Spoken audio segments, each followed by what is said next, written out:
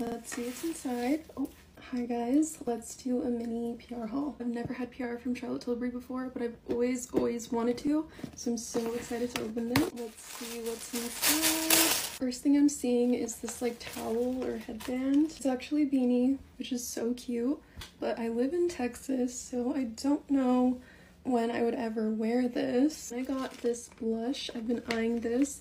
This is the Matte Beauty Blush Wand in the shade Pillow Talk Pink Pot. Let's swatch it.